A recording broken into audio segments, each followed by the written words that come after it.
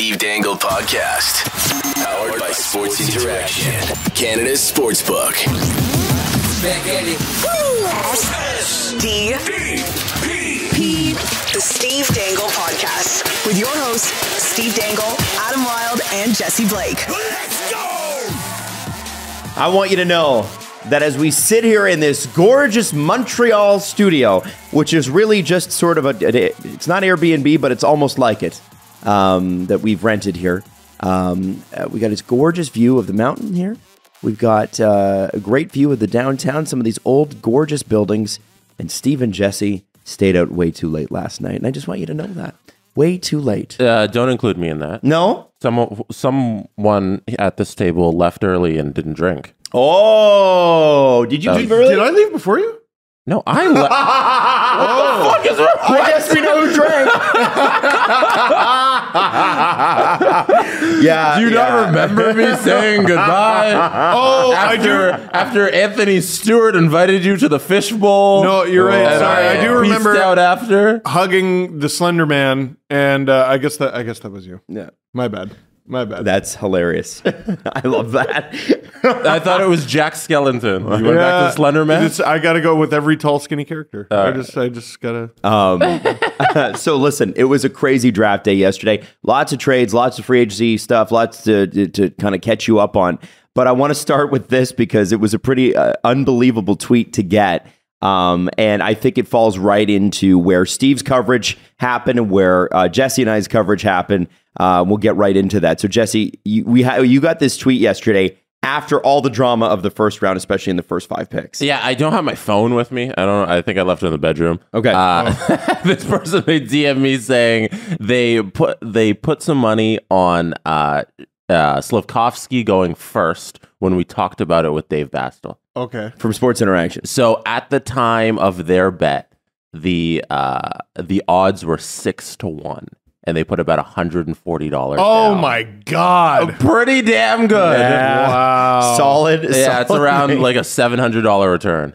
Wow. Great pick. Amazing. And you know, it's interesting. You know, we when we got here, Shane Wright, people were still like, oh, it's Montreal, it's Shane Wright. Jeff Molson's pulling for Shane Wright. He's worried about the headlines if you go with Slafkovský.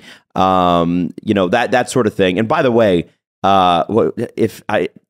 if I'm Jeff Molson, I've just hired this new management group. I kind of want to let them do their thing, right? Like get out of their kitchen. But Slafkovský does go number 1, and we sort of got the sense, just being in the city, talking to people around the game, and more of them were switching. They would have said right a week ago, and they were saying now, no, we pretty sure it's Slafkovský.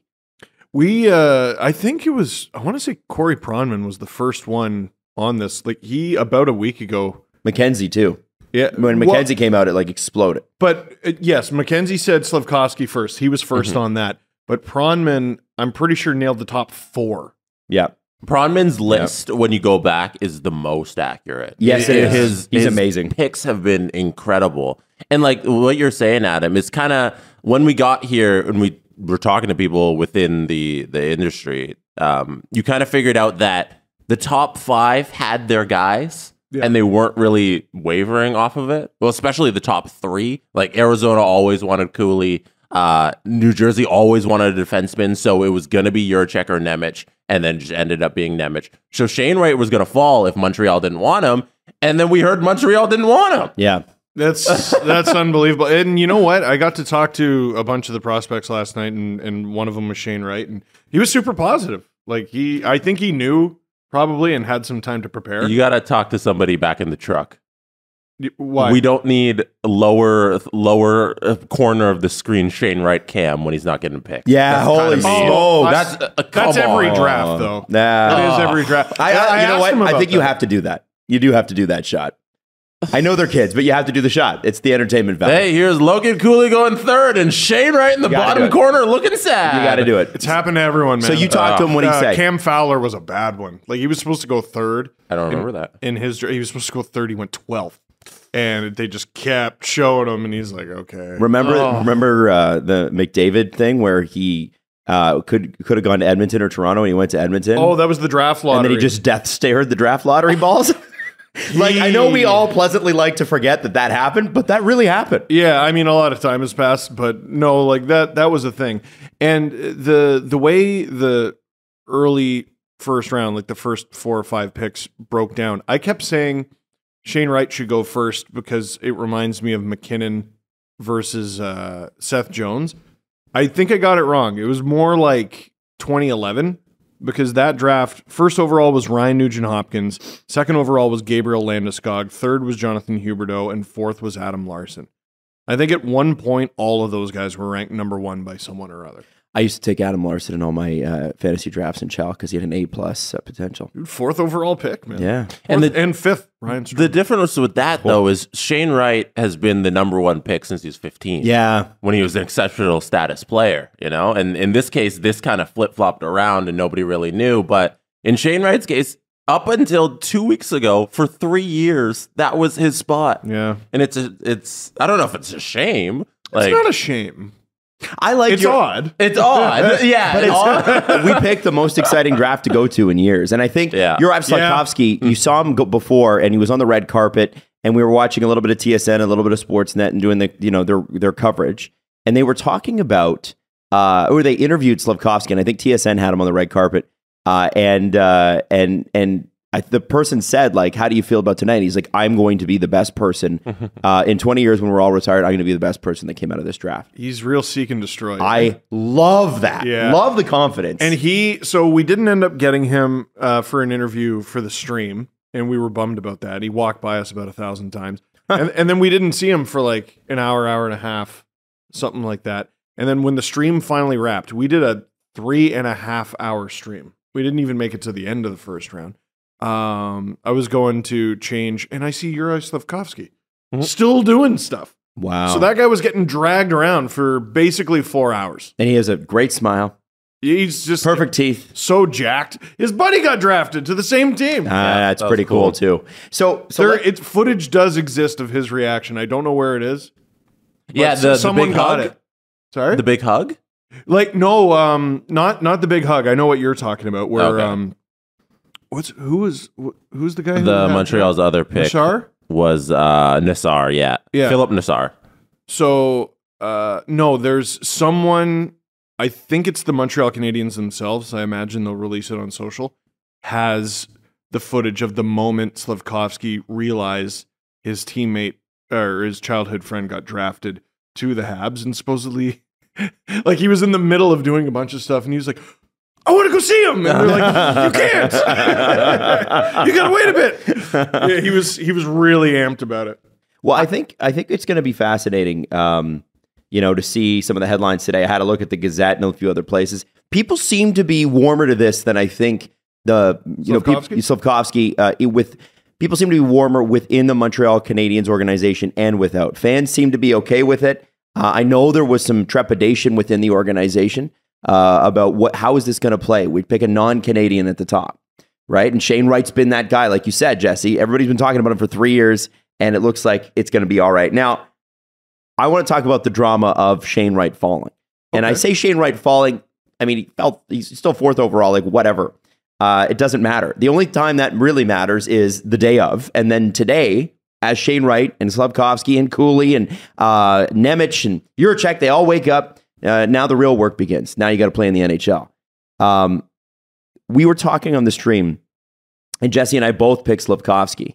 And then we sort of kind of got into the thing, okay, well, what if New Jersey really wants a defenseman? And we thought we had heard through the grapevine that New Jersey really wanted a defenseman. Mm-hmm. So we're like, okay, so if he falls past New Jersey and Arizona's done the majority of their scouting on Logan Cooley and they're comfortable with him, then they might go Cooley. Steve, Adam isn't telling you the whole truth.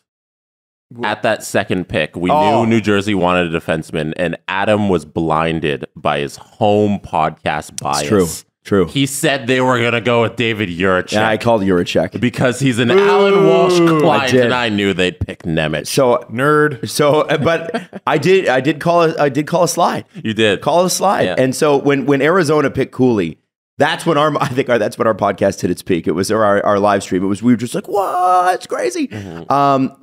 Seattle's which gotta was be- an hour into the draft. yes. They got to the fourth pick. Was it a little slow for you? No, it went by incredibly fast and Good. then incredibly slow.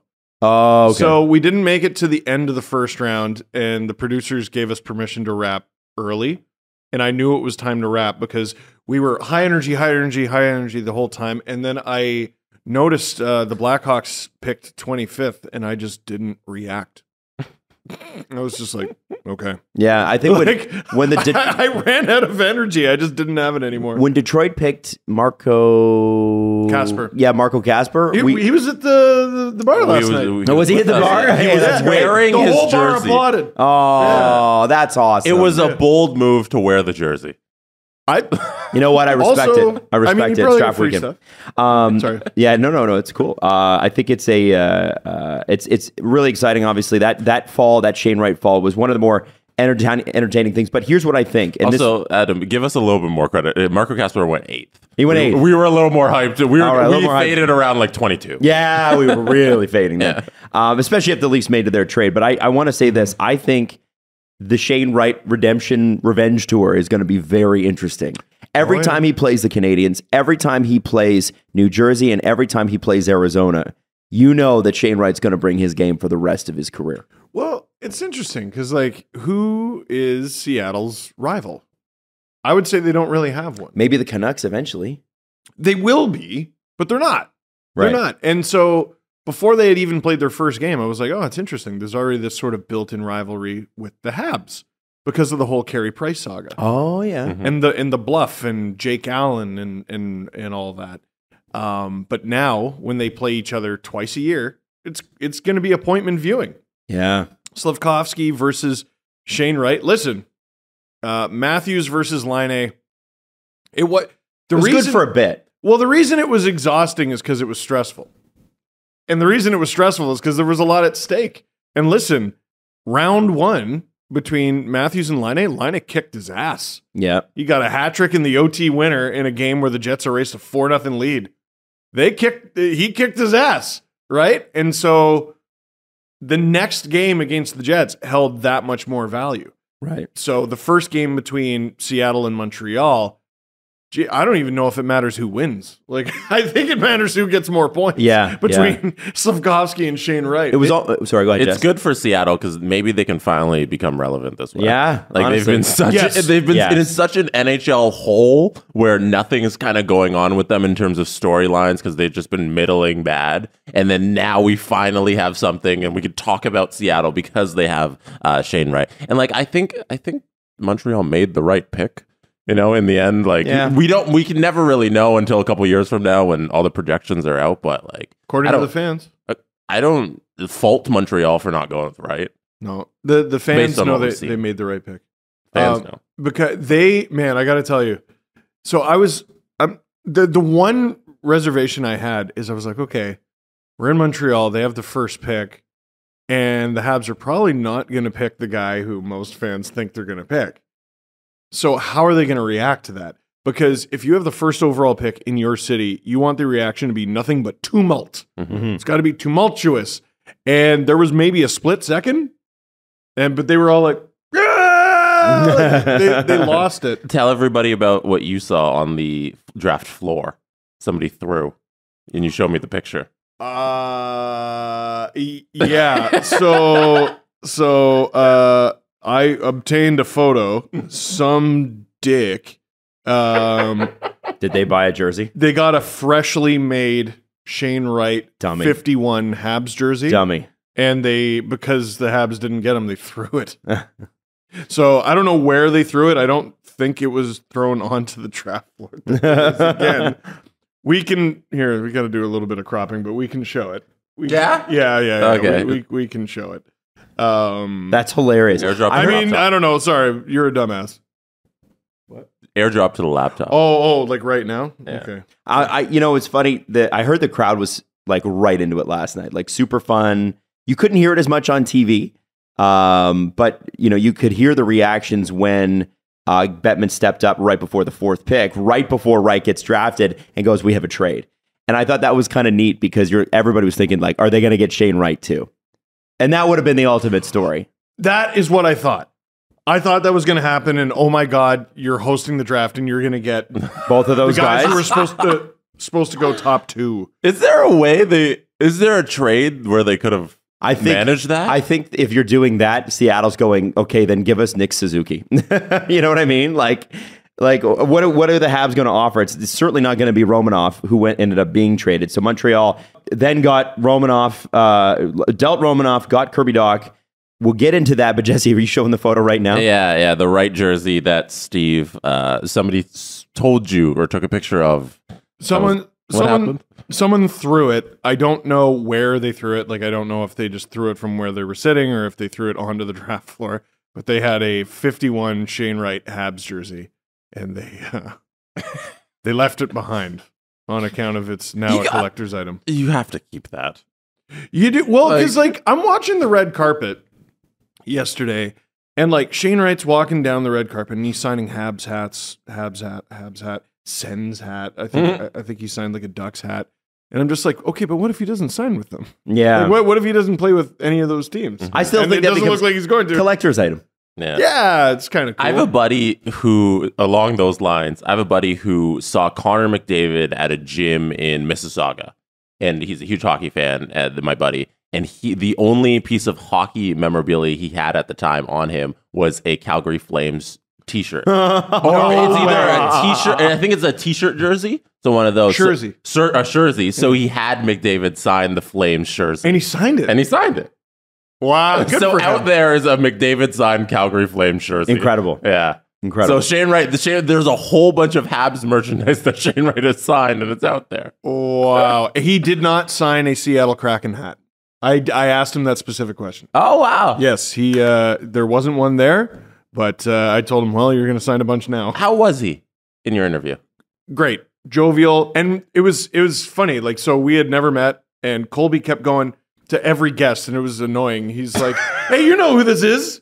And I'm like, Colby, they don't. Like, I don't think they do, man. Like, I don't know. And I would never assume. Who are you, my dad? My dad. Oh, my God. Did you tell him to stop? Yes, but he's Colby Armstrong. And, like, he probably would want to do that more, wouldn't he? I have another story with him. That's fucking funny. Oh, yeah. But Shane Wright, so, again, like, really positive attitude. He knew he was going to get the chip on his shoulder questions. And it's kind of a lot of pressure asking those questions because you don't want to be the asshole who asked the wrong question to a kid on their special day. You know what I mean? These are 17 and 18 year olds, right? So you want to be compelling, and you don't just want to be like, oh, so where are you going after this? But it's safer than, like, I'm looking at him. I'm like, okay, if I'm going to fuck up with any prospect, I'm going to fuck up with him. So how do I ask compelling questions and also not ruin his night? But he was really happy, didn't seem bothered by the fact that he went fourth at all. And then after establishing essentially that he didn't know who I was, he walked by again later, like walked right by the set. And there's a moment during the stream, I don't know how I'd be able to find it. It's like a needle in a haystack, but he just went, hey, like he just like pointed at me like really happy, like we've been buddies forever. And I was like, yeah, Shane Wright, definitely. We're best friends now. Give me some of your signing bonus. Like, no, it was, yeah. He just seemed like really, really upbeat, positive. He probably looked at your Puck Bunny head hoodie. Psycho Bunny. Your Puck Bunny hoodie and was like, oh, I remember that guy. I certainly stood out. I certainly stood out. You sure did. All right, let's get in this Romanov Kirby Dach deal. So Romanov was playing 20 minutes a night for the Montreal Canadiens. He's a top 4 option. I know Caden Gooley, they're obviously making room for him, but it seems like an odd choice for a growing organization to let a young defenseman. Yes, he's an RFA, but I don't believe he's even eligible to negotiate with other teams at this point. Like, it's a bizarre. Yeah, so he's. Like, you had him on the cards are in your favor on re-signing him. Why Kirby Dach and why Alex Romanov? Well, they didn't get Shane Wright, who's a center, and they went and got Slafkovský, who's a winger. So they wanted a young center. Well, now they got a center. And this guy, there's 2 players who I sort of put in the same boat. Kirby Dach and Capo Caco. in that they're both at the beginning of their careers and written off. Yeah, why is that? I don't know. Like Joe Thornton didn't have a great start. Like Cale Makar sent Kirby Dach to the Shadow Realm with a move that was on every highlight reel and made Kirby Dach look terrible. It's Cale Makar. He made everyone look terrible. He won the Conn Smythe. He won the Norris.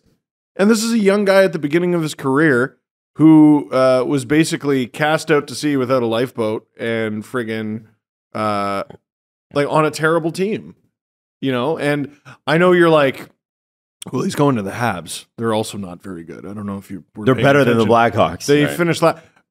And they're trying to win. They're going in a better direction than the Blackhawks. Certainly. We'll get to that. And, you know, he won't be tasked with doing as much. And this is also a player they obviously want. And I'm always fascinated by teams who have a new GM because as Bill Guerin showed with the Parise and Suter buyouts, and as many GMs have shown before, they don't have any loyalty to the guys who aren't theirs. Mm-hmm. And Romanov wasn't Ken Hughes' guy. That was a Bergevin guy. They sort of lucked into that pick, and I'm going to go all trade tree on you guys. The Kirby Dach is now officially part of the Rafael Diaz trade tree. Really? Who is Rafael Diaz? Is he not a catcher for the Marlins? Yeah, sounds like he might be. He's a Swiss defender who I forget what the exact deal was, but it was a really like it was a tiny deal with the Habs and Canucks, and it turned into I think what made the deal big is it eventually turned into the Habs sending Thomas Fleischmann and Dale Weiss to the Chicago Blackhawks, and in return they got second round pick that ended up being Alexander Romanov and some first round pick. He was a late first rounder. He was small. He wasn't doing very well for the Blackhawks. And so, you know what? Let's just get rid of him while he's young. It's Philip Deneau. Oh, wow. So it was Philip Deneau and Alexander Romanov, who they then turned into Kirby Dach. So they obviously really want this guy. He's going to be a player. It's just when you go top 5 and you're anything less than Superman, everyone's willing to throw you in the garbage. Yeah, one of the problems with Kirby Dach, that's no problem of, it's no fault of his own, is that he was 19, or he was drafted in 19. He's 18 years old, and he was right into the NHL, and he played 64 games in his first year, 9 playoff games. Yeah, that was his first year, and he's been around too long, but he's 21. And everybody forgets that. He's been in our lives for 3 years, including 2 pandemic seasons. Yeah. One of them he barely played. Such a factor, man. So there's fatigue with this kid, but he's 21 and people aren't taking that into account. And it's weird that Chicago just gives up on him. The timeline can match whatever timeline you're on because he has 14 more NHL seasons. But, you know, he's not Kyle Davidson's guy. Ugh. I'm a rookie. I had 3 goals and 4 assists for 7 points in 55 games. I'm a center. Who am I? I had 7 points in my rookie season as a forward. Who is it? Thornton? Joe Thornton. Yeah. I mean... and then the next year... He's got time. The next year there was a pandemic. And then the next year after that, there was a pandemic and your team was awful. Did that happen? I think I think there's going to be a trend like by the time we get to the end of this week, with rounds 2 through 7 coming later today. Get this episode up fast. I think a lot of OHL players are going to drop because they missed a full season. They didn't play a single game. Mm-hmm. WHL at least tried. QMJHL at least tried. A lot of the US players got to play. The Europeans got to play, but OHL guys didn't get to go. We forget like what a unique draft class this is. Next year it should return to normal because you're going to get guys who, you know, you played this past season and you played next season. There's 2 full seasons worth of stuff to look at, which is normal. We didn't even have like the World Juniors hype kids.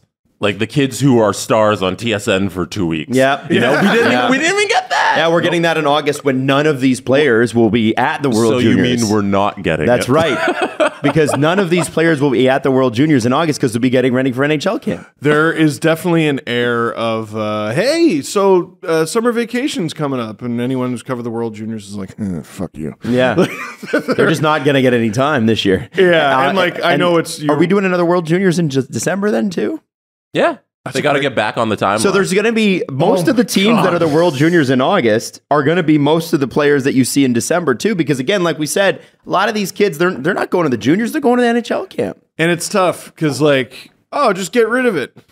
No. You can't do that either because there's too much at stake. There's money at stake. Too much at stake, money at stake, but also like the experience.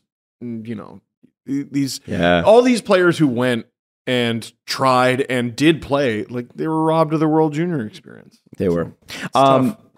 You've heard us talk about BetterHelp, and it's just an important reminder that you have to take care of yourself the way you take care of your car with regular oil changes, or the way you take care of your body with regular checkups at the doctor, or, I don't know, working out, which, Steve, you've turned your whole garage into a workout center for Steve. Yeah, look at me. But what if I want a workout center for my mind, Adam? This is why BetterHelp's easy, okay? In all honesty, it's online therapy, video, phone, or even live chat therapy sessions, whatever you're comfortable with. You don't have to be seen on camera if you don't want to be, and it's much more affordable than in-person therapy. You get matched with a therapist in under 48 hours, and as a listener of this show, you get 10% off your first month at BetterHelp.com/SDP. Again, that's BetterHelp.com/SDP. Get more ways to play on every sport. Baseball, golf, and Canadian football are still in full swing because it's the summertime, baby. So get involved. The action always starts at Sports Interaction. It's Canada's sportsbook. Bet on the game before it starts, live and play, or use one of the many prop bets that we always talk about on the show. Doing it right since 97. Sports Interaction makes it easy to deposit, easy to play, and cash out. Join now and see all that sports betting has to offer. Head to sportsinteraction.com/SDPN. That's sportsinteraction.com/SDPN. It's 19 plus. Please play responsibly. I'm gonna put you in a hypothetical situation, okay? You're sitting on a deck. The sun is going down. It's over 25 degrees. It's a summer night, and you don't have to work tomorrow. What goes best with that scenario? I'll just go with something general, like a little vague. Sorry if this is vague, but Muskoka Brewery's Tread Lightly. I think so too. Venture to a place where light beer makes no flavor sacrifice. That's what it says. I had one yesterday. Did you? I did. Did you find that the flavor was sacrificed? No. And it is a light beer. And it's only 110 calories per can, which is pretty great. And like all of their beer, Tread Lightly is proudly crafted in Muskoka with all natural ingredients. You can find it at the beer store, you can find it at the LCBO, and you can find it at your local grocery store. Check out muskokabrewery.com. Click on Tread Lightly. Let's, because we know your time is limited here, Steve, because I know you got to get back to, for draft day 2. I don't even, what are you doing today? That's stuff. Okay. The Leafs trade Petr Mrázek. So they basically trade down the 25th pick, turns into the 38th pick. You did call it. Hang on. That's the most important part. Get to it. And obviously, Petr Mrázek to Buffalo, Chicago. No salary retained. 2 more years at $3.8 million. And the Leafs do not have that on their cap anymore. So what did you want to say? Why do you take your victory lap? Well, I not say that's exactly what they would do. You did. I owe you both Montreal smoked meat sandwiches. That's right. We made the bet. That's right. Yeah. No, Steve doesn't remember, so I don't know. Adam, I owe you a sandwich. You do. Steve's memory is like a fish, so sometimes it's good, and sometimes listen, you got to give something to get some. Earl Schwartz. That's our old phrase. Earl Schwartz of Leafs Nation. I was going to pull up this tweet as well. I love this. Earl Schwartz of Schwartz's Deli, where you're getting your Montreal smoked meat sandwich. You read it. Go ahead and read it. So the Leafs go from pick 25 to pick 38 in order to move Mrázek. Earl Schwartz tweets, based on the pick value model I've been using for the last few years, the difference in value between pick 25 and pick 38 is equivalent to a late 7th. So the Leafs paid roughly a 7th to offload Mrazek's $3.8 million cap hit with 2 years remaining.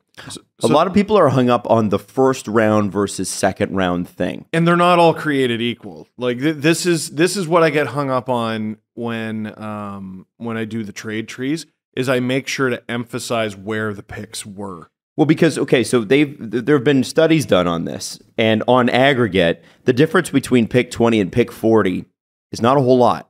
No, and especially like this draft feels ridiculously even.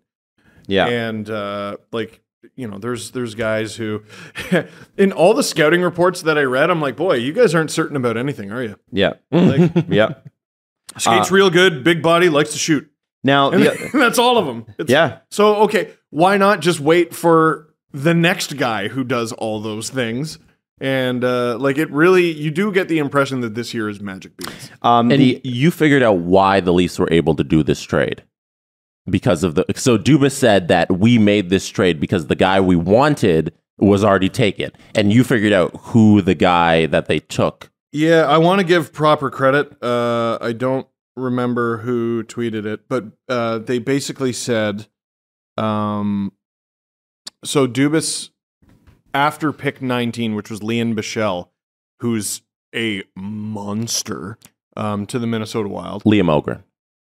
Liam Ogren? So Bichelle was the one you were thinking about. Liam Ogren is the one who went to the Wild. Yeah. The big guy is Bichelle. He didn't go to the Wild. He went. Oh. He went before Liam Ogren. So, okay, so this is another thing. Since the stream ended, I have had zero chance to go back through what happened. It's okay. So who's Liam Ogren? I So- think I spoke to him too. Yeah, he's the other. He's Swedish, left-handed shot, Defenseman?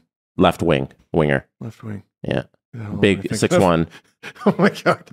200 pounds. It's a 3.5 hour stream. Yeah. So the Leafs wanted him. Yes, The out of the Leafs- SHL. Yeah, supposedly they wanted him. Chatter at the Leafs table picked up once he was gone. And so I think Dubas was sitting there, and I think he was happy to pick him at 25. He wasn't available at 25, so all right, let's make a deal with the Blackhawks. Now, I want to compare and contrast here. The Oilers traded Zach Kassian to the Coyotes, $3.2 million. So Kassian makes less. He's got 2 years left as well, like Petr Mrázek. Great comparison. Oilers trade Zach Kassian to the Coyotes. It involves a pick swap, moving down 3 spots, 29 to 32, plus a second and a third. And what's interesting about this is that the Edmonton Oilers paid more. By the way, the pick is a 2025 second round and a 2024 third round. Hilarious. That's it, which is hilarious because honestly, it doesn't hurt them now. It's no big deal. I think, but what's interesting is that objectively, the Oilers paid a higher price to get rid of less money than the Leafs did. Mm-hmm. And I thought Thomas Drance had a really good take on it. He said it would be easy to compare the prices paid by Dubas in hauling in dumping cap space tonight and construe it as a shot at Holland. Fact is, Holland paid usual market price. Chicago, however, under new management, got absolutely rinsed. Interesting. I keep getting more and more fascinated by the Arizona Coyotes and what the hell they're going to be next season and who the hell's going to play for them. And I realized something when they got Zach Kassian is, they're probably going to be bad, but they're going to try. Yeah. I still think they're going to overachieve, and they're going to overachieve by beating the shit out of They're going to be Vitas Cheha, which was owned by a bunch of Russian mobsters, we think. Allegedly mobsters. Please don't hurt me. Allegedly, and they basically signed a bunch of fighters and just beat the crap out of everybody they played. Yeah, the difference is they weren't good. Right. But they did beat the shit out of everybody. Right, okay. And now they got, like, Nick Ritchie and Zach Kassian could both be on the same line. They could both be on the top line together. That's not fun to play against. No, it's... I mean, if you can, you'll skate around them, but you'll win, but at what cost? Right. And I thought that the comparison between the two trades, they're essentially the same thing, was very, very interesting. And I don't know. Drance is pretty connected, so I don't think he would have said that without knowing something. I wondered what your thoughts were on that. Do you feel like Chicago got rinsed? I mean, they need somebody to play goalie there. Well, based on what we've this is the thing, right? So this is what we've talked about. Like, listen, Mrázek, he's still a National Hockey League goalie, man. Like, he's an 888 National Hockey League goalie. He was. Listen, there was a time, he's a Martin Jones. There was about a month this season where he was unusable. He was unusable. He wasn't an option at all. But like we talked about, he played 12 games the season before, played 1 game with the Leafs, got hurt, came back, played another game, got hurt, took some time off, came back, seasons paused. He never had a shot at being a Toronto Maple Leaf. You know what I mean? He never had a shot. And I think there are market pressures. You know what I mean? So he's going to be facing the same issues in Chicago that he's going to be was going to be faced with here. But the difference is the fans here are like, okay, I think we've seen enough of Petr Mrázek. Well, and the expectation, I think, in Chicago is they're going to lose anyway. So if he's successful, great. If he's not, great. Yeah, like I think one thing we came away with Chicago's performance yesterday is they have no interest in being competitive next year at all. And so they drop Kirby Dach and they drop Alex DeBrincat. I mean, Senators fans, I hate the trade, which means you won. Yeah. So Mark Lazarus and Scott Powers are long considered two of the best Chicago Blackhawks writers. And Lazarus said outright in his column this morning on The Athletic, it was a mistake. I rarely hear Mark Lazarus talk like that. And it's not because he's like a homer or whatever. He's very measured and that's what makes him so good. But for him to go his spots outright, this is a mistake. And it does kind of not, you sort of look at it and you go, man, he's like, this kid's 24. He scored 40 goals twice already. It's so hard to find 40 goal scorers. And I know he's playing with Kane. And I know that total likely doesn't happen this year against, with Ottawa, unless him and Shabbat really start to link up. But it gives Ottawa the goal scoring they absolutely need. We talked about this a couple episodes ago. They need a finisher. They got one. Yep. And he might walk to free agency here in a few years.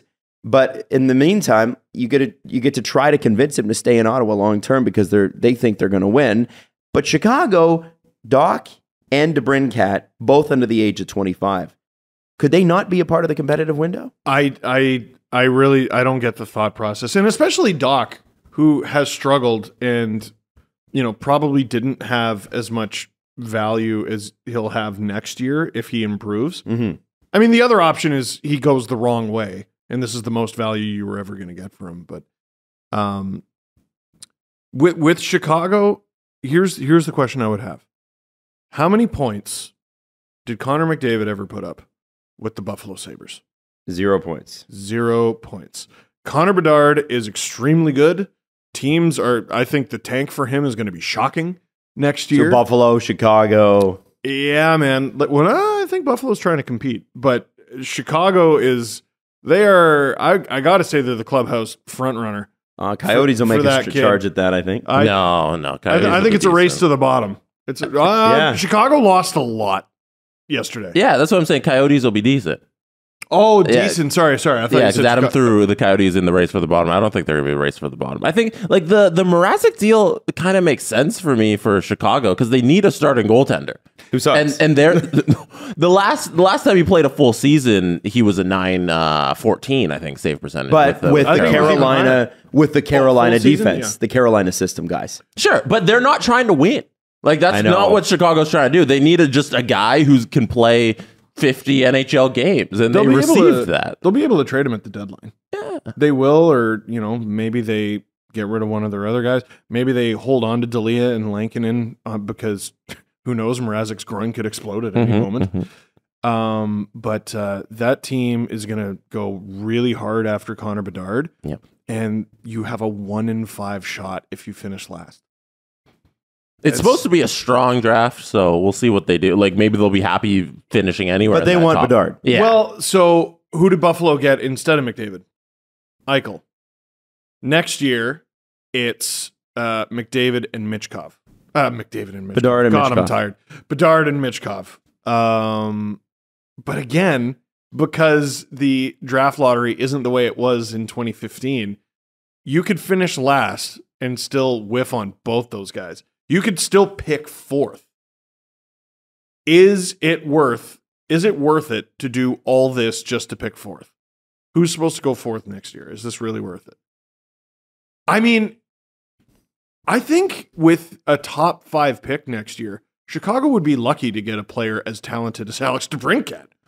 DeBrincat's a star. He's one of the best goal scorers in the NHL. 70-something points last year. They must have been really convinced that they weren't going to be able to get that done because... Apparently his qualifying offer when his contract's up is $9 million or something like that. It's a big number. He's worth it. He is worth it. 40 goal score should be worth $9 million. Yeah. Plus, You have $21 million coming off the books with Toews and Kane. Yeah, man, we've heard some wild shit with them. Do you have the Lazarus quotes? I still think there's a chance Yeah, both those guys are dealt before we leave Montreal. Yeah, okay. Kyle Davidson spoke on both of them after the draft. He was asked directly about what's going to happen with that. You know who didn't really do anything yesterday? Philadelphia. Okay, so Kyle Davidson's in every rumor. Kyle Davidson's full comments on our Kane and Toews next. I haven't heard. Well, I think again it's a discussion that we're going to have. We're honest, and we told them what could happen, and we're going to have to potentially make some changes. So it wasn't any deception in that, but it's real now. There's a discussion that's going to happen. They're aware of what we expected them and why we want them around. And then Lazarus followed that up with, do you want them around? Do you want them to be a part of this? Yeah, I think there's value in having guys like that can help mold and set the bar and set the example for younger players coming in. But that's a two-way street, and they have to want to be a part of that. But you know what? To this point, we haven't heard otherwise. Again, we're going to have to be very open with them, very transparent. Today was a day that I'm not sure any people saw coming necessarily. Maybe they did, but it's hard to accept nonetheless, which I get. It's a necessary step that we have to take to get this on track and be where we want to be and not try to make small tweaks along the way. We had to make a big shift. We had to change things. Now, Pat Brisson was asked about, because he is Pat Kane's agent, I believe, and he was asked about this, and he said, we have no comment at this time. Always good for a no comment. No comment at this time. We will have some discussions in the coming weeks. I have a question for the class. Why was Kyle Davidson's decisions to make big changes for the team, big shifts, he said, why is that moving out the young, talented guys and not the older, overpaid guys? Why are you not moving Kane, Toews, Johnson, Seth Jones instead of moving Dach and DeBrincat? Well, because a boat's a boat, but the mystery box could be anything. It could even be a boat. Yeah. Famous Family Guy quote, Jesse Blake. I don't get it. Yeah. I'm sorry. Like, most teams, I'm like, I understand why you're doing this. I don't get it. I mean, who knows? They could finish real shitty next year and still, get something for Toews, I'm sure. Get something for Kane, I'm sure. Maybe a few other spare parts. Like, you're looking at, like, potentially, like, just as long a rebuild as Arizona. Mm-hmm. Especially at a time of this year when everybody has the space to take on these contracts. Yeah. Like, we're pre-free agency. But I think you're going to have time at the trade deadline as well. And I think that's, you retain 5. And next week. Huh? Next week, I think, is going to be stupid. Well, next week is could be, yeah. But I think if they don't get him off, get him out by next week or whatever, and everybody's caps filled up, I think by the deadline, both of those guys are going. Because if they're not willing to waive now, I'm sure they are.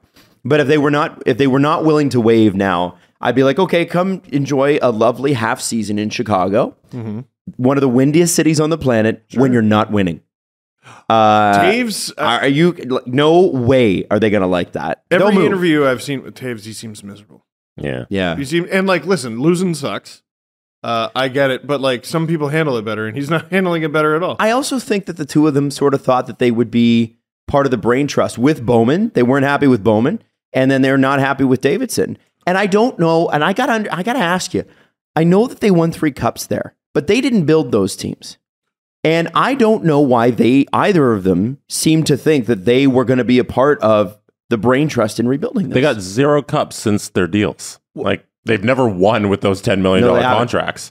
There still hasn't been a double-digit player to win the cup. And the Saad trade. The Saad trade Shut was up, apparently... I know. The Saad trade was apparently at their behest. They wanted Brandon Saad back. There you go. Right? They're I don't get this team. I get Kyle Davidson a little bit. I still think it's a mistake to drop Alex DeBrincat. Kirby Dach, I can see you moving. I can see that. I get it. 21. But I know 21. I know. But I'm like, if we're talking like, okay, if you're just starting right now and you think your competitive window is going to open as soon as the cap jumps in 2025, that's what I think Chicago's thinking. That's when they're going to make their big free agency splashes, right? Matthews, I think, is up that year, or is he 24? It doesn't really matter. 2 years from now. Yeah, you're going to try to swing for the fences in 24 and definitely 25. So, okay, fine. You're not going to be good for a few years. Even then, DeBrincat is just 27 at that point. right? You know, you're going into your prime. Yep. That's your and then you have a bunch of young guys coming up with a guy like Alex DeBrincat. I don't know, man. You imagine Matthews on one line and DeBrincat on the other? Could have happened. Could have happened. At least wanted Travis Dermott instead. And so you brought up Stam. Wow. You brought up. I think that's what you were going with. Could happen. That's my heart hurts. You brought up Stan Bowman. So let's for the sake of argument, not even take into account how poorly he handled everything from 2010, right? Mm-hmm. We've heard many a time this guy's going to get back into the league. Why? I don't know. I don't know. Are setting this team that so again, he didn't build the 2010 winner that turned into the 2013 winner. No, that was Talon. 2015 winner. Talon built It was Talon who built the 2010 winner, which provided the foundation for Stan Bowman. Yes. Who, to his credit, tinkered adequately and won cups with that tinkering. Okay? Mm-hmm. But even still, like 2015, they're like, fuck, we have 3 defensemen. Well, luckily the guys who I was given by the last guy are good enough to win it anyway. They played 25 minutes each every night. Duncan Keith was a madman. Yeah. And like a goalie he didn't draft and, you know, et cetera, et cetera. Bowman did very little. He didn't have to do much. Tinker around the edges. You had a core. Yeah, I mean, You had 5 guys. you can only do the job that you have in front of you, and he did well with that job. Like they did win the cups. The team he built, the Blackhawks organization is lighting on fucking fire right now. And DeBrincat's gone, and Dach is gone. And it's interesting because the new guy isn't actually the new guy. The new guy was there the whole time, or for part of the time. He was with the organization. And the most damning thing with the Chicago Blackhawks is Seth Jones' contract extension. He hasn't even played a game under it. He's the only guy left. Yeah. It's Kane, Toews, and Jones. They still have 3 huge money players. At the age And of they're gonna be 22, bad. at the age of 22, Kyle Davidson was named special assistant to the general manager. 22. 22? Wow. Interesting. And he's been with the Blackhawks ever since. 32, 10 years into the job, he was named assistant general manager. Cap Friendly is just so goddamn good. Like, Yeah. the fact that they know that and also that they put the age. Adam, how old is Kyle Davidson? I mean, he looks like the youngest person in the world. He's a baby. Well, he's got to be 35, 36? What's your guess? 36. I'm going to say that also. 36 and 1 day. 34. He is, so he's our age. He's our age. It's 1988, baby. Wow. What month? July. He just turned 34 on July 1st. He's younger than both of us. I just want to run this. Cap Friendly is unbelievable. How do I just have that information? They're on Cap Friendly? stupid good. It's unreal. They're I want to run this forward group by you for Chicago next season. Oh. Kane, Toews, Tyler Johnson. That group costs you $26 million. You still have to sign Dylan Strome, but you also have... Bob McKenzie reported that he thinks they're going to let the Dylan Strome walk. He's an RFA. They're not going to give him a qualifying offer. He'll become a UFA and he'll walk. Whoa. I wonder if the Leafs, if that's like a Nick Ritchie type pickup for the Leafs. That's what everyone else seems to think. Dominic Kubalik, you have to re-sign. Oilers make sense too. But you've got then Brett Connolly, Sam Lafferty, Henrik Borgstrom, Lucas Reichel, Mackenzie Entwistle. A lot of guys on $800,000 to $900,000 contracts. And then you've got Seth Jones, Jake McCabe, and Riley Stillman as your top 3 defensemen. Oh. And that Seth Jones contract, by the way, goes till 29-30. Fuck a duck. I don't know how they're going to get rid of that. When are we going to start talking about that being one of the worst trades of this century? The Seth Jones trade? Yes. So they essentially, with that deal, rebuilt Columbus's entire fucking blue line. Well, can you run me through that again? Because I completely forgot that. Yeah, I'll Well, Jesse's picking that up. So No, I have it right here. Oh, you got it? Okay. Adam, here, do you want to read it? Yes. So Seth Jones went to the Blackhawks along with a first-round pick and a sixth-round pick in exchange for Adam Boyquist. Bockwist. Yeah. Or Boquist. Boquist, yeah. I don't know why I corrected you. I didn't know the player. answer. Very, very good player. 2 firsts and a second. Ooh. But who are the first? The 2 firsts, this year, it was David Juracek and the 12th overall, Cole Sillinger. Oh! And Alex Salami? Haimo Salmi, I think. Second round. I pick had to from read last this year. last night. Yeah, right there. So, like, Bockwist, Juracek could be like, I don't know, a pair one day. And then Columbus got another defender yesterday in the first round as well. And I want to say Juracek is the righty. The other guy they got is the lefty. And, like, I don't know, they could be D partners. Day. Like, Chicago has rebuilt Columbus's entire back end. That's crazy. That is crazy. And Cole Sillinger might be pretty good as well. And the trade is so crazy because it came with the contract. You know, like they traded for him and then they had the extension ready. And the extension goes till forever, and it's $9.5 million. Oh my goodness! And that was like the last thing he ever did for the team, and it is the rock of triumph. It is just wow. It starts this year. It's the only thing on the Blackhawks that looks impossible. You know, he wasn't as bad last year as people said. He had the Blackhawks were as bad. I think the Blackhawks were as bad. He had a few real bad lowlights, but it's difficult. It's difficult to look good on a shitty team. That's very true. You know what I mean? So would someone go for Seth Jones? I think they would. I do. But salary retention is not an option.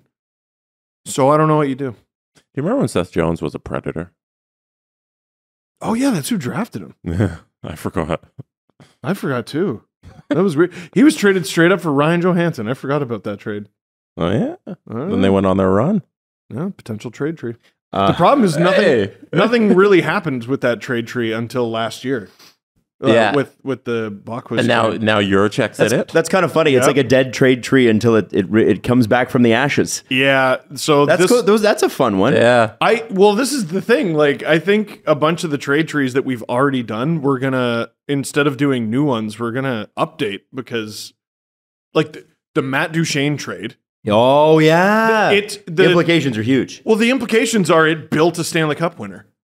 You know, so that's a huge one. So Matt Duchene did, in fact, bring the Stanley Cup to Colorado the way he wanted to. Yeah, and Colorado beat him on the way there. Oh. It's okay. It's only his childhood team.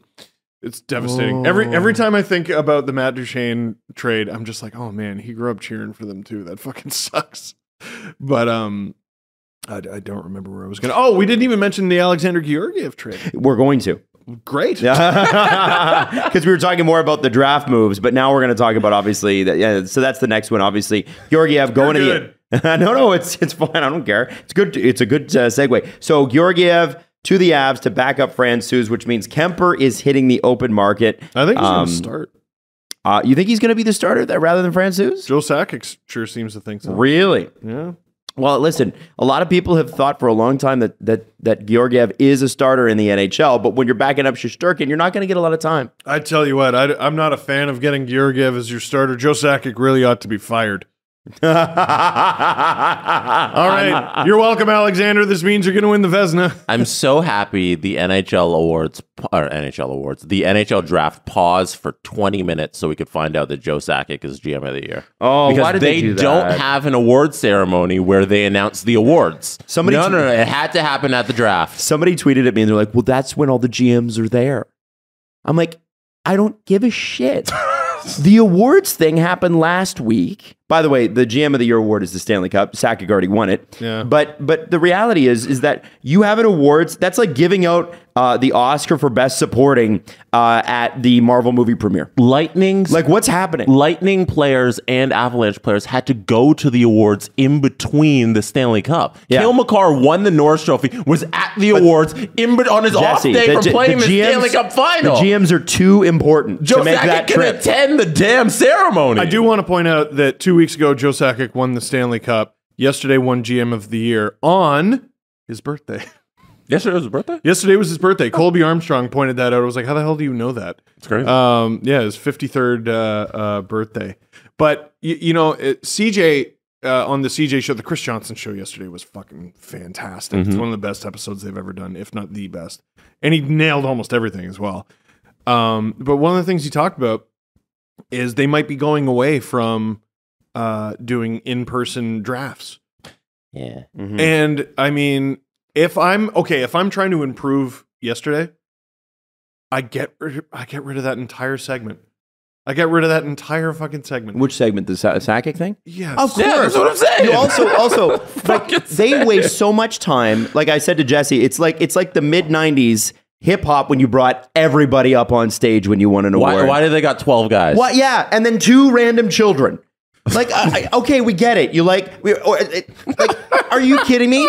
Have somebody enter, because here's the thing: you do the NBA draft. David Stern used to, and now it's Adam Silver comes out and they go with the 25th pick, the Atlanta Hawks pick, blah blah blah blah, whatever. You can't have Gary doing that because, to be honest with you, it seems like public speaking is a little strenuous for Gary at this point. He's an older man. He's also boring as shit. Depends so who you ask. You need to. He embraces the heel role at the draft.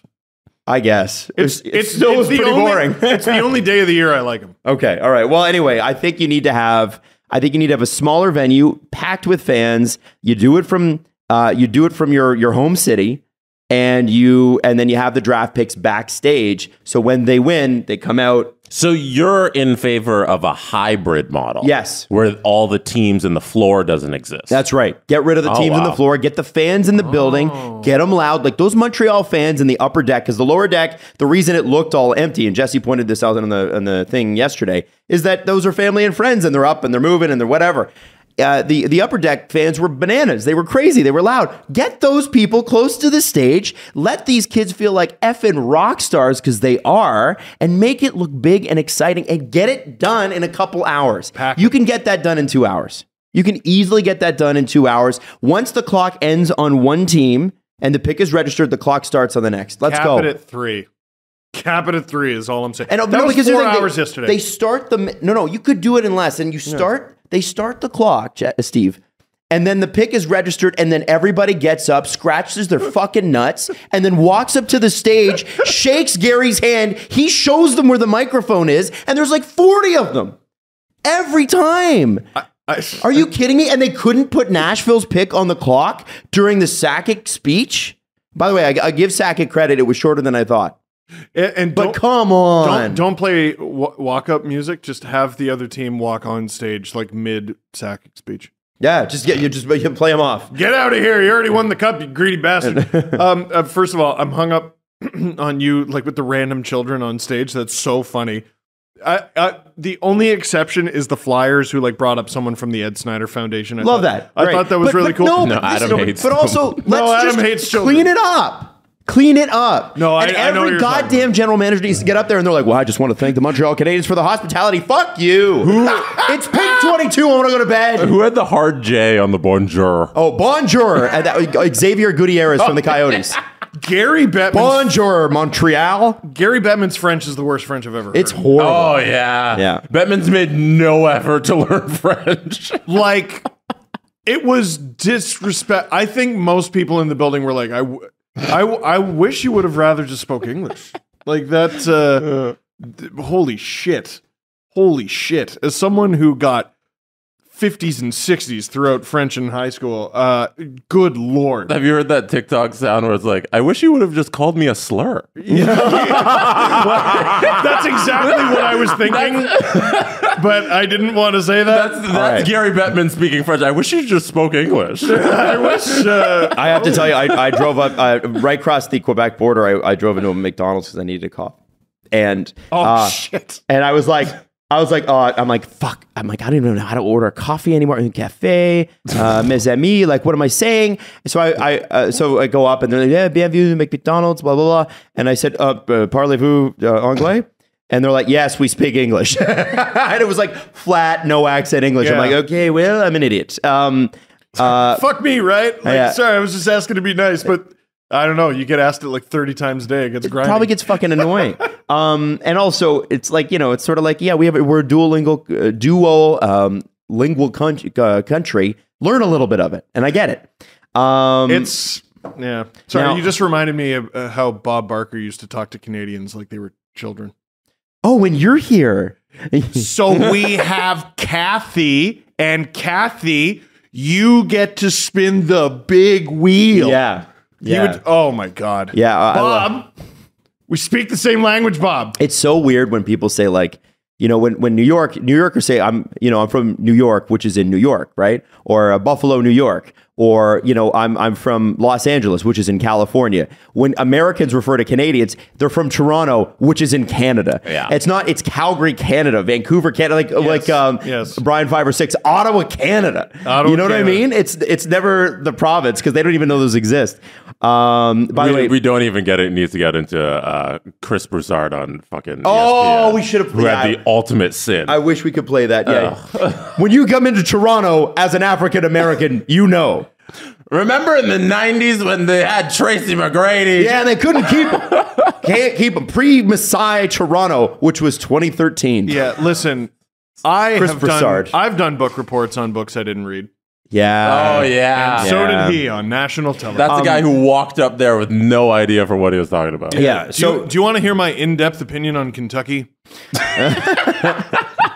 Shut the fuck Steve, up. can you tell us about a streetcar named Desire? Yeah. At least the great Simpsons episode. At least you know where Kentucky is probably on a map. You could probably find it. I don't know that Chris Broussard could find Ontario on a map. No. I don't know if I could point out Kentucky, but I could probably point out a state bordering it. Yes. Yeah. Yep. God. Did you know your butt has a favorite app? What is it? It's SeatGeek. That's right. SeatGeek takes your butt places. It takes your butt places to place your butt in fun places where your butt can enjoy itself. Like on the sink? For Maybe a selfie? not. No, you don't have to buy anything. Oh. No.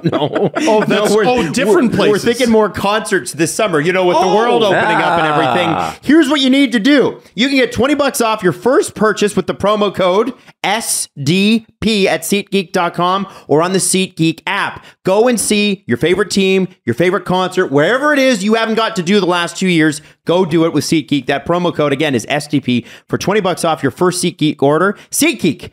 Get your seat in a seat. Download the app today. Who doesn't love cereal? Bad people. Bad people. Yeah. People you don't trust. No. But here's the thing. Cereal's great, but it's not necessarily always the best for you. Except with Magic Spoon, it can be.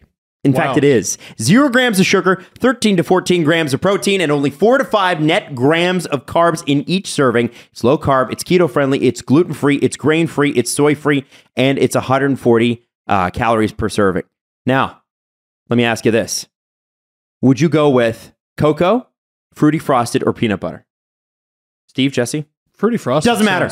You can get them all.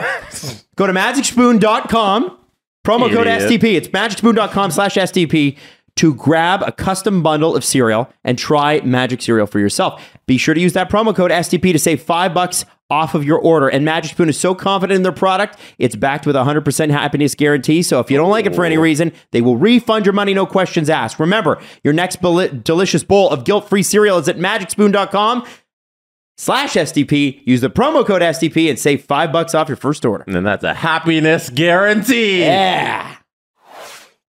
Athletic Greens, better gut health, more energy, stronger immune system, and a really easy way to get all of the nutrients that you don't normally always get unless, you're getting them in pill form, and then you got to pull out the pill box and do all that. You know what I mean? That sounds exhausting. Is there a better way to do it? There is, and that's Athletic Greens, Steve. And you don't have to be an athlete to take Athletic Greens. Green. No, you don't. It's strange. No, you don't have to be a green person. 75 high-quality vitamins, minerals, whole food sourced superfoods, probiotics, and adaptogens. How about that?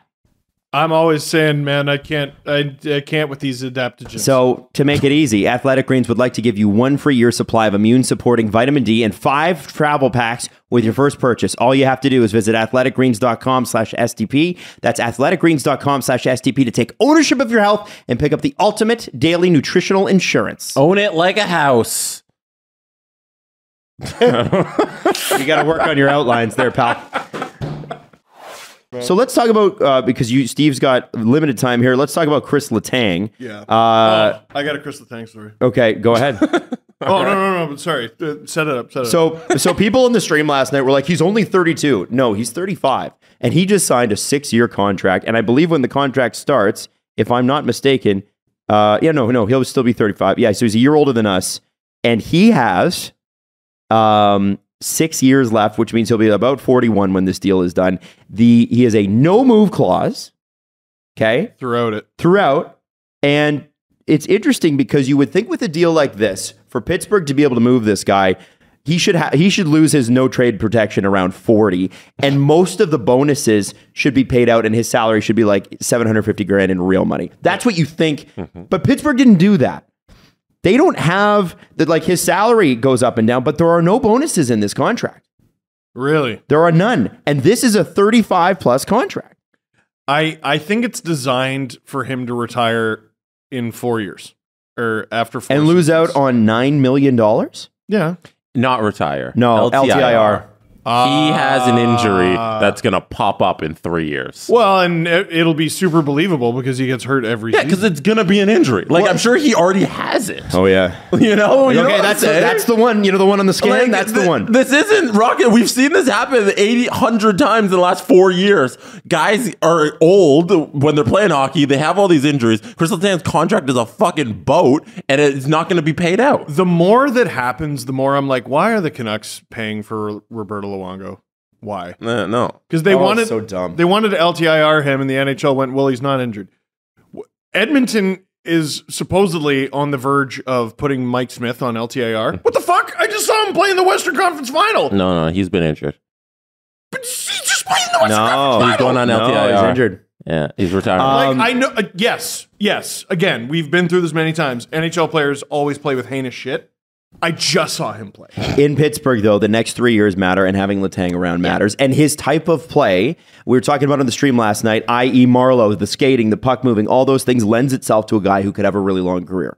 So, assuming the injury, it's amazing the Letang turnaround, because 4 or 5 years ago, we were talking about this guy like he has had a ton of injuries. How is he going to do this? What a shame. There. He's amazing. It's amazing what he's done. He was their best defenseman last season. Absolutely. Yeah. But without question. Quickly, before we got to go here. Sorry, Letang story. Real quick. Oh, Letang story. Go. Sorry, real quick. So Colby Armstrong is the mayor.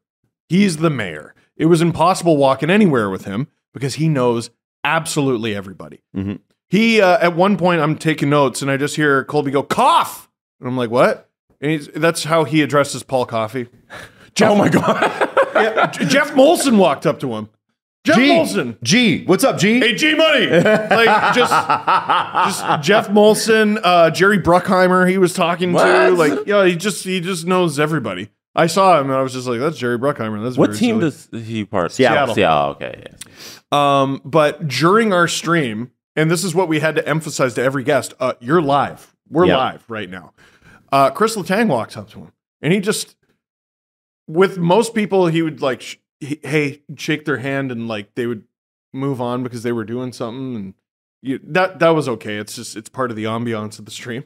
Kris Letang walks up to him and he just like gets up and leaves. He just walks off the table, and I'm just like, all right, this is the NHL Draftcast with Steve Dangle and Colby Armstrong, hydrated by BioSteel here on the Sportsday YouTube channel. And I was just doing it by myself while he's talking to Kris Letang for like 5 minutes with his kid. And then Colby, I see him come back into the shot, and I'm like, oh, okay, he's about to rejoin me. Nope. He grabbed a BioSteel off the table and gave it to Kris Letang's kid and continued the conversation. Wow. So he was just talking to Kris Letang during the stream, and I don't remember what I said. I was just treading water. You know what happens. Jesse and I had to both go to the bathroom and stuff during the stream last night. You just tap dance a little bit. Colby and I didn't talk go about the your entire feet. time. Talk about your feet. I heard. What have you done? I found out about. So I put my foot up on the couch, and people saw it, and they're like, "Oh, nice foot." And then I was like, "Oh," and then they're like, "Adam is going to go be on Only Feet," which apparently is a thing. And then, or no, Footpedia? I don't know. I don't want to know. Foot Hub? Anyway, long story short, Jesse has the crab people, I have the feet people. I don't think it's gonna stick. We gotta go into two quick stories before we go, because Steve does have to get down to the draft floor to do stuff today.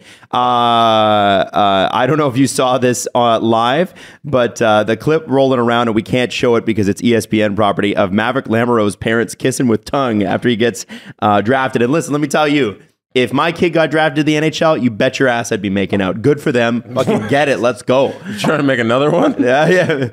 Always trying to make babies. Well, he was he was legendary. He supposedly his stats were he had 4 goals, 20 assists, so 420. His penalty minutes were 69. No. He's the tallest player in the draft at 6'7", and they go to his parents and they're making out on national television. Get it, baby. Get it. Good for you. Maverick Lamoureux, baby. I passed him. I was telling Jesse this. I passed him, and it's great having Jesse as a friend because now I know permanently and forever what 6'5" looks like. Mm-hmm. And I saw him, and producer Drew and producer Nick were like, "Oh my God, that guy's got to be like 6'5". I'm like, no, he's 6'7". Because he's taller than Jesse. That's Maverick Lamoureux. I know that because he's the tallest player. Isaac Howard, who was the last pick of the 31st pick, went to the Tampa Bay Lightning, walked up with a America belt, white pants, and he had the Frege turtleneck with a nice gold chain. He was dressed like Jack Harlow. Yes, and they asked him about it afterwards, and he said, I think I'm the best looking guy here, so I decided to be the best dressed too. I love that. American program is churning out, all they do is churn out kids like that. Dude, they're going to... Canada has got to figure it out because America's going to run the show. I was saying that on the stream last night. I think Hockey Canada, if it survives... Well, Hockey Canada is fucked, and obviously we'll get to that in a later episode. Yeah, but if it survives, the way it develops has to change forever because we're already falling behind the U.S. program now.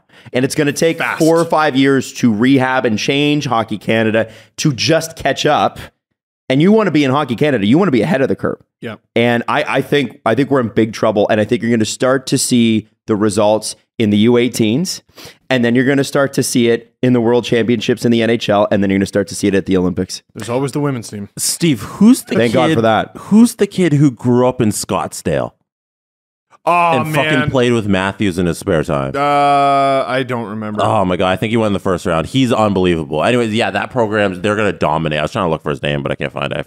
I can't get my notes, but there's so many talented players out of that program. I'm very jealous of America right now. Prediction for today. So the Leafs have a 2nd round pick and a 3rd round pick. I think they'll trade down with one of those picks. But if they don't, there are lots of players with the Chicago. We got to trade. What? Oh, what? The Detroit Red Wings have acquired Ville Husso from the St. Louis Blues. No! 3rd round pick in 2020. That's it! Yeah, in the 2022 draft. Yeah. Now, there's no contract done as of yet. So it's just the negotiating rights, and they paid a 3rd for it. I'm assuming they think... That's actually kind of a lot. I'm assuming they think they can get it done. Wow, that's actually kind of a lot. And I'm going to make it about the Leafs. You bet your ass. That sort of sets a bar, interestingly, for Mikheyev a little bit. Mikheyev... Why?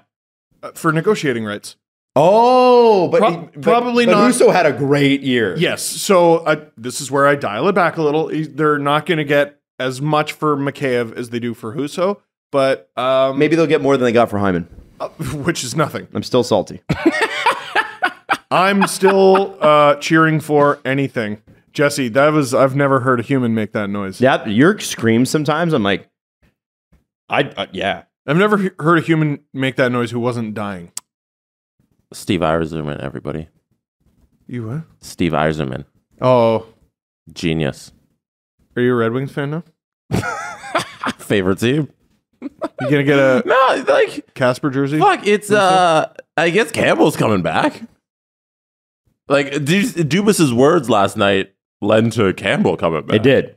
It's kind of weird when he was like, "Oh, this trade opens us up to get any UFA goalie we want, including Jack Campbell."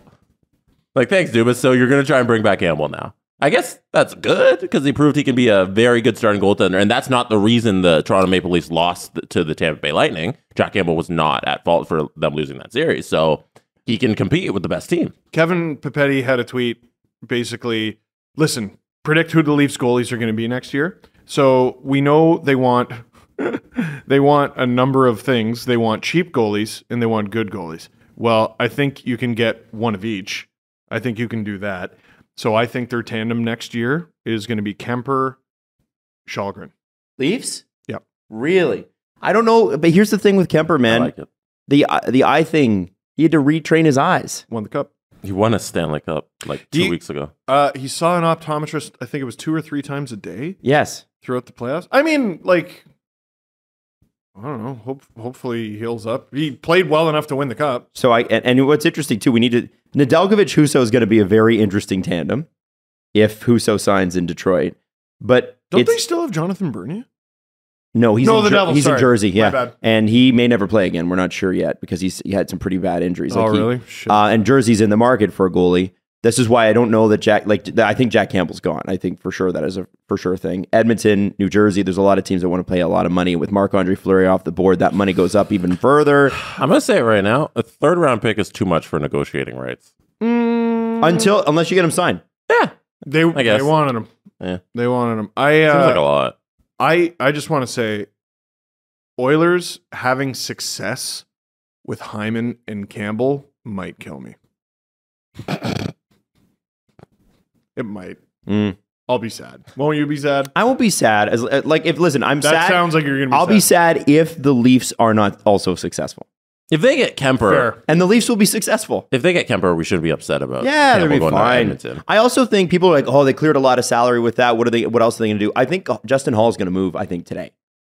Oh, And if not, then right before next week. People are going to be everybody wants a right shot D-man who can play a little bit of penalty kill and Steve has to go. second round. Yeah, I got to go. But He's going to CJ us. this... Pick up the phone. Get out of here. Here, sorry. Who is this? Oh, yeah, sorry. I'm very important. So I'm going to walk off. We'll see you next week. And we got the SDPN party tonight at La Cage, or as Jesse likes to call it, the KG. the KG. Bell Center. Hey, listen, thanks so much for tuning in. We love you, and we will see you Monday.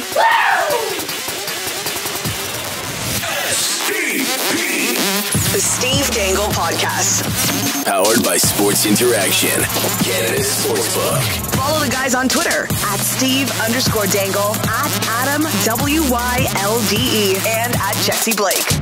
Connection complete.